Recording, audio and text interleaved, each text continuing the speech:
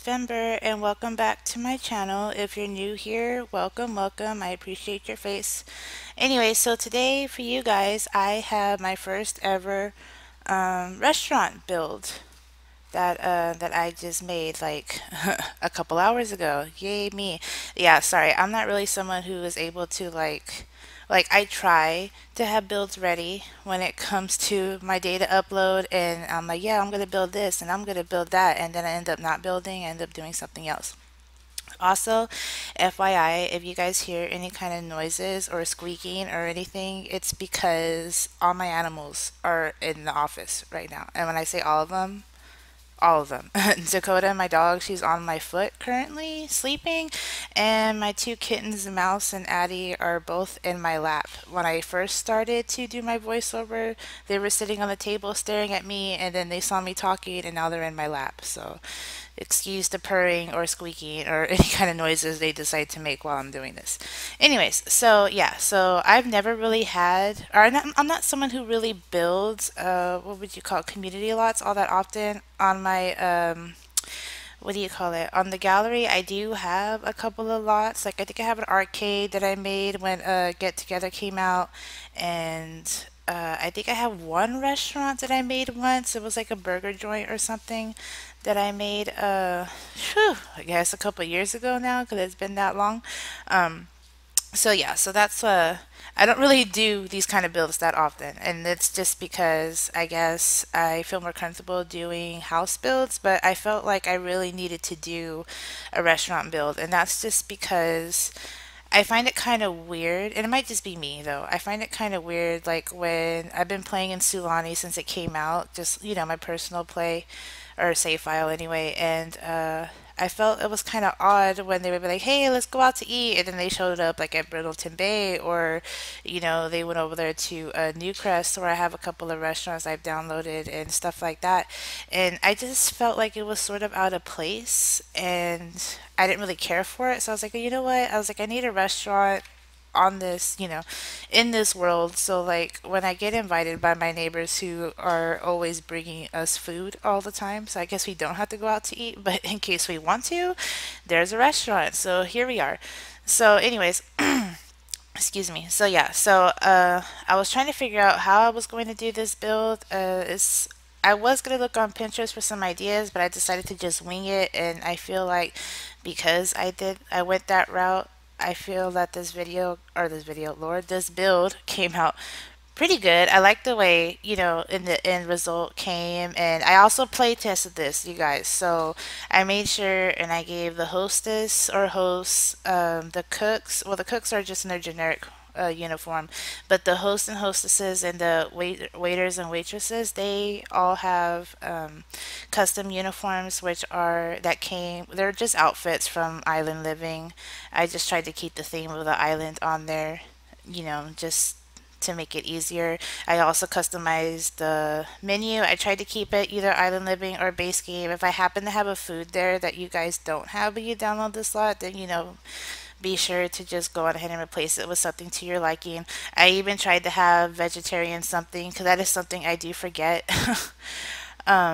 A lot, especially when I play vegetarian sims in general. I always forget that they don't eat meat, and then I'm not paying attention, and then I feed them and they're crying and throwing up, and it's just a huge mess. So I'm just like, so I try to do better with that. Anyway, so back to this build since I haven't talked about it at all.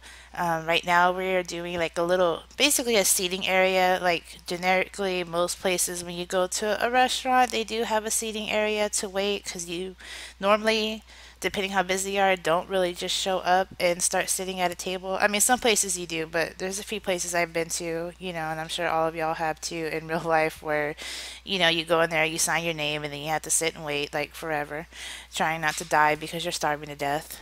Until you get a table. So yeah, so I went ahead and made a little seating area. At first, I thought that I made the build too large because I am building on, I believe it's a 40 by 30 lot. It was one of the beaches I ended up using. I was going to use one of the places I guess you could use for house building, but I was like, no, I didn't really want to do that. I guess that's the only problem I was having when it came to this build, is because like I want to have a restaurant and I wanted to have like some other kind of residential, or not residential, hello, community lots, but obviously you would have to replace one of the residential lots to do it because there's not a lot of lots in this world. I know they said there's like what, 14, I think. I haven't actually counted them, but to me I still feel like that's not enough. I mean, it's just my personal thought, I guess. As a builder, for me anyway, I feel like I need a world with like, I don't know, 20 or 30 lots. And even then, I'll probably find a reason or a way to fuss about it. So, just ignore me. Anyway, so yeah, and the roofing for this time around, thank God, didn't take me like an hour. Because I'm really bad at roofing, you guys. Like, I usually try to edit it out the best I can, but at the same time, I'm just like, you know what? Like, everybody struggles. Everybody has their moment where they could do this and that really well. And one of my things that I do that are not very well, obviously, is my roofing. This time around, now, it came out good. Addie, stop chewing on my laptop, please. Okay, sorry. Distraction. Kittens, I tell you guys, kittens, I can't leave them alone, not for a second. They just have to be in everything. Anyway, so back to the build. So I was trying to figure out what color I wanted to do the outside. I did like the dark, what do you call it? The dark brown. I was gonna just slap on just like a wallpaper or siding that came with Island Living, but I felt like I just kept using Island Living things and didn't really use any of the Dine Out stuff, so that's why I changed the outside to like the white paneling from Dine Out. I thought that it came out really well. I think it looks really nice and clean. And as for the inside, I did choose the furniture to be mostly island living. I try to make sure to put enough tables. Like I made sure to put some of like tables for like two people because I am someone who plays, Sims for a while where it's just two of us.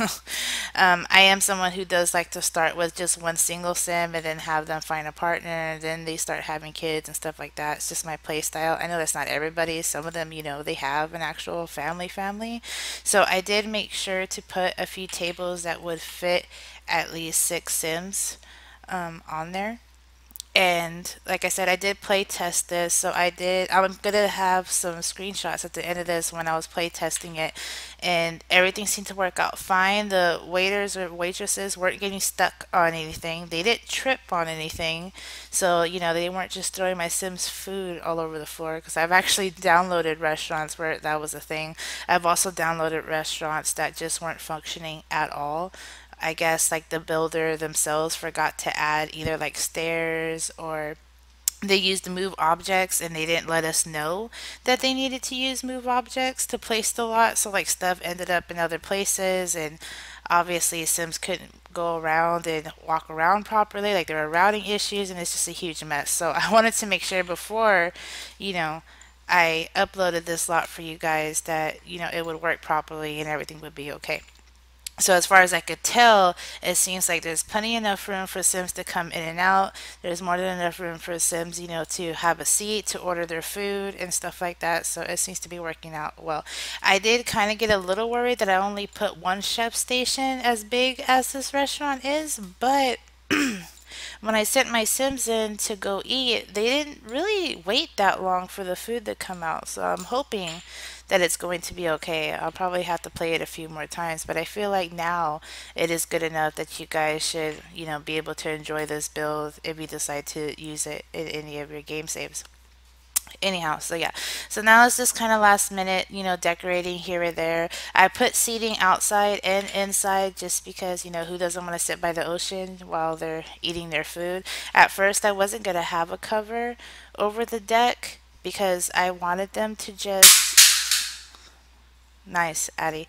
I wanted them to just have, be able to be out in the fresh air and the sunshine and blah, blah, blah. But realistically, first off, people don't like to eat with sun right in their face because that sucks.